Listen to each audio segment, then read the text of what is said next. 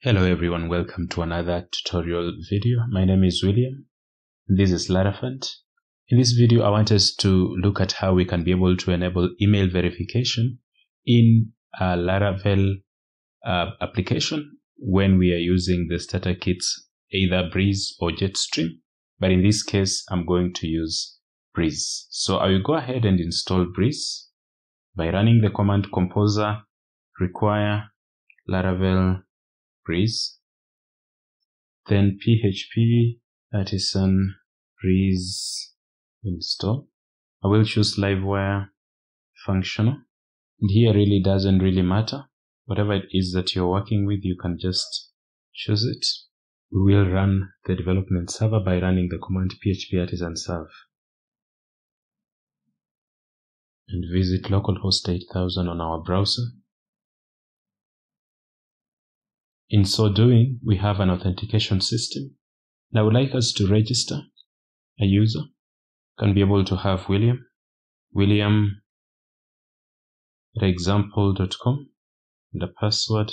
So when we register this new user, the user details will be persisted in the database and the user will be logged in automatically.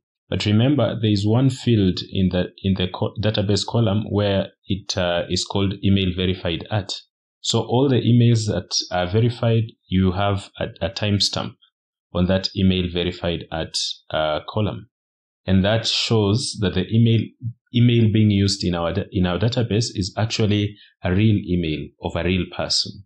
Because in this era, we have bots that also try to log into a Laravel application. And so instead of taking the logged in user direct to the dashboard, first of all, we can have the verification link, a place where we can require them to send the verification link and then confirm their email. When they confirm, then we can go ahead and show them the dashboard. But if somebody cannot be able to confirm the email, then we can go ahead and deny them entry into our dashboard or deny them accessing any other resource. And in so doing, it's very easy to weed out these users. So for example, you can decide in a frequency of a month, you delete every user who has not verified their emails. And then by doing so, you can be able to be rid of any bots trying to access your application. So what we are going to do to implement the must verify, or in other words, to have what it is that I'm talking about, we will go to our app models and open the user model.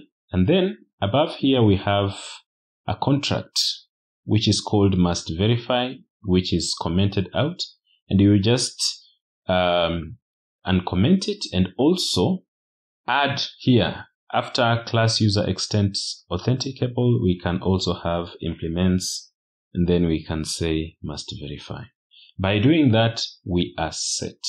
So if I go back to my dashboard and refresh, now you can see I have been denied entry into the dashboard. So the next thing for us to do is to send the verification email. Now I would like us to go to the env where we are supposed to set our credentials here, the email credentials, and I want to show you something. So when you scroll down here, you have the mailer database, the mailer details. And so you have host and every other thing that we require here. For testing, we are using log. So in this case, it will just put everything, it will send the email sort of to the Laravel log. But of course, if you want now to use it in production, you have to check with your mailing host and you'll be given what it is that you're supposed to fill in here. So let me just go ahead and try to send the verification. So let me just go click resend. And now the verification link has been sent as we are being notified here. And now we can go and check for that verification link inside storage and then logs. And so when we click on the Laravel log, already we have an email that is supposed to be sent. And we have the subject, verify email address, every other detail here. But of importance is the link, which we have here, which is called verify email address. So I will press Control and then click on the link. then you go ahead and verify our email, and now we will be logged in. That is the end of this tutorial video. Thank you very much for following the video up until this point. If you like the video, give it a thumbs up. If you have not subscribed and you're new to this channel, please subscribe. And if you have a comment, you can be able to put in the comment section below. Thank you very much.